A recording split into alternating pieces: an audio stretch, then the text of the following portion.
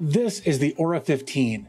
It's a 15.6-inch Linux-based laptop from the Tuxedo Computers company in Germany. So I've been wanting to get my hands on a laptop for a while now, so I was thrilled when I reached out to Tuxedo Computers and talked to them about possibly sponsoring a video, and they responded with, hey, spec out a system and let us know what you have in mind. So of course, there was part of me that just wanted to go completely nuts with a custom build. But then I thought about it for a minute and realized, you know, I've got a desktop computer that I can do gaming and video editing and that sort of thing on. So what I really decided to go with here was something practical and reliable and something that I could take with me on the go. So for my system specs, I went with 16 gigs of RAM, but it is super easy to upgrade if I decide to do that later. It has a Ryzen 4500U with Radeon graphics on board with a base clock of 2.3 gigahertz and a max boost clock of 4 gigahertz. And it only has a default TDP of 15 watts. I went with a 500 gig Kingston NVMe drive that again is super easy to upgrade later if I decide to do that. And I also added a Huawei 4 gig LTE SIM card option for mobile data if I ever need it. The screen is a 1920 by 1080 IPS panel that in my opinion just looks great. The frame and overall construction is solid due to the aluminum chassis and display lid. The screen bezels and wrist rest are both plastic, but they look great and match the aesthetic very, very well. And all of this can be yours for about 973 euros or about $1,100 US. It's got one USB 3.2 Gen 2 Type-C port that supports DisplayPort 1.4 and DC charging. It has one USB 3.2 Gen 1 Type-A port, two USB 2.0 Type-A ports, one HDMI 2.0 port that supports HDCP and 4K 30Hz on Linux and 4K 60Hz on Windows. It has one full-sized gigabyte LAN port, a Kensington lock, a micro SD card reader, and a nano SIM card slot that I had mentioned earlier. As I mentioned, the screen is 1920 by 1080 IPS, and I'm actually glad to see that they didn't offer a 4K option. I really feel like 4K on a 15.6-inch screen is just unnecessary. The keyboard looks great and has RGB backlighting on it with the option to change the color of the keys to a few different predefined colors, or has the option to just turn the RGB off entirely. Also, the keys feel great to use. They have a decent looking font on them, and I actually love that they put their little Tuxedo Computer logo where the Windows key would have been on most other keyboards.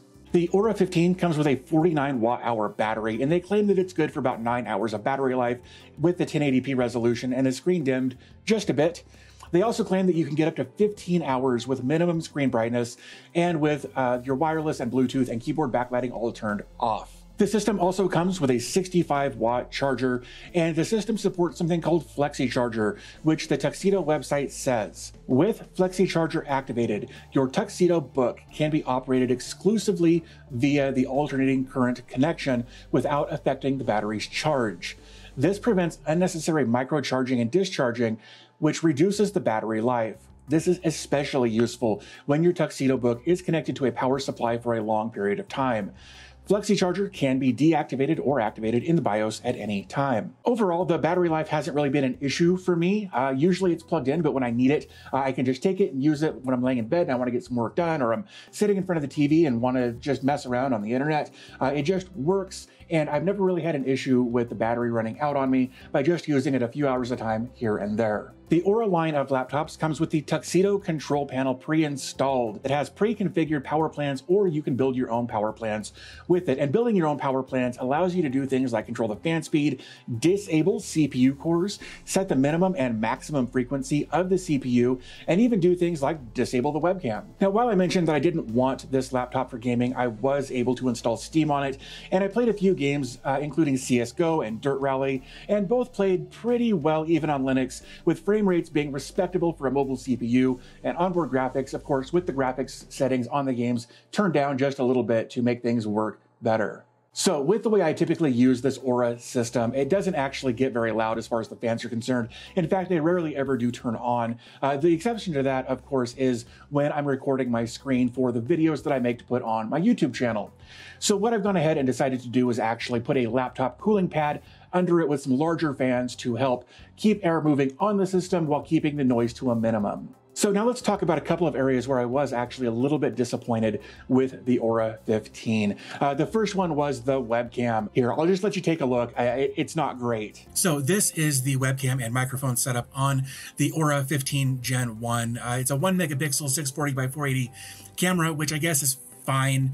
Of course, if you wanted a higher resolution, you could obviously get a webcam and plug in, but that's not terribly ideal in most, portable situations. So if you're looking for something with a great webcam, this may be something you want to consider when purchasing a laptop. But again, this is a Linux laptop meant more for productivity than it is for content production and things like that. And I feel like if you're using this for meetings and that sort of thing, it's probably going to be just fine. The other area where I was really let down with this is the sound, the speakers. They are downward firing, which I guess is fine, but they're small, they're tinny, they do not sound good at all.